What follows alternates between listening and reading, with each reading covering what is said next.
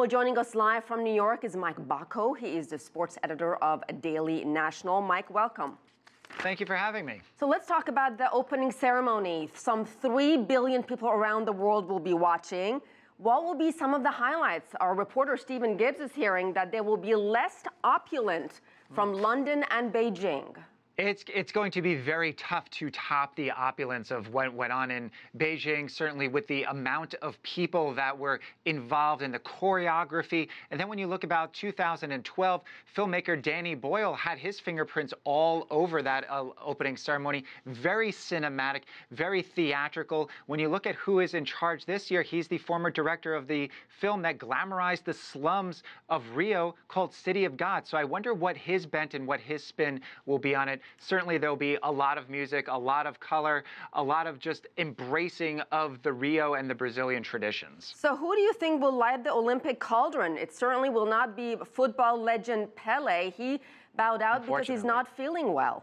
Yeah, that was the moment that everyone was waiting for and expecting. Thinking back to the U.S. Olympics of 1996 in Atlanta, the famous moment of now deceased boxer Muhammad Ali lighting the Olympic torch. That's what everyone was gearing up for, and that's what everyone was expecting with Pelé. But now with this last-minute substitution, there's really no one of that stature that they could have that has that gravitas, that historical significance, and that sporting significance to match up. So no matter who they find, they're going to have to find someone. It's going to pale in comparison to Pelé.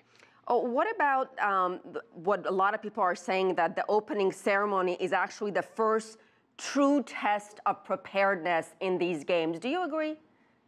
I think it's obvious that it's the first test of preparedness. You know, you look at the security enforcements that are there, the police that are there. This is going to probably be the most heavily attended and scrutinized event that's going on. In one of your previous reports, talking about how there are thousands, even millions of tickets that are left unsold. So this stadium is going to be jam-packed. It's going to be reminiscent to opening ceremonies or opening games of the World Cup from a few years ago. So this is where the world spotlight is going to be on these Olympics.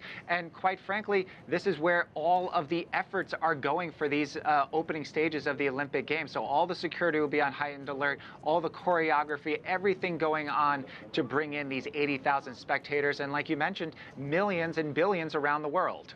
And a remarkable first, we're going to have a team, a refugee team for the first time taking part in these games.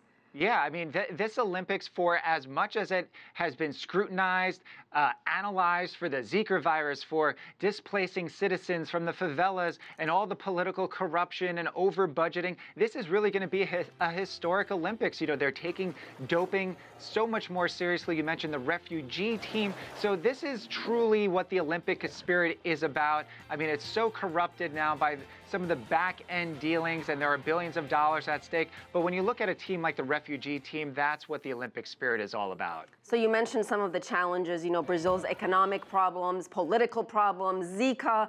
Do you think the next few weeks will actually go off without a hitch?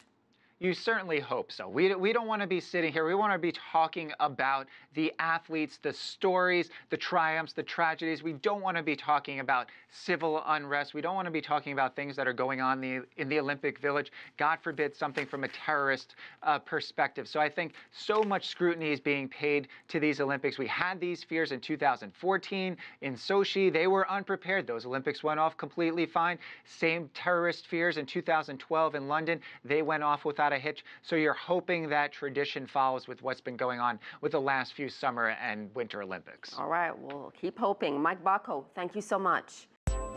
If you like what you just saw, follow us on social media and visit our website, cctv-america.com.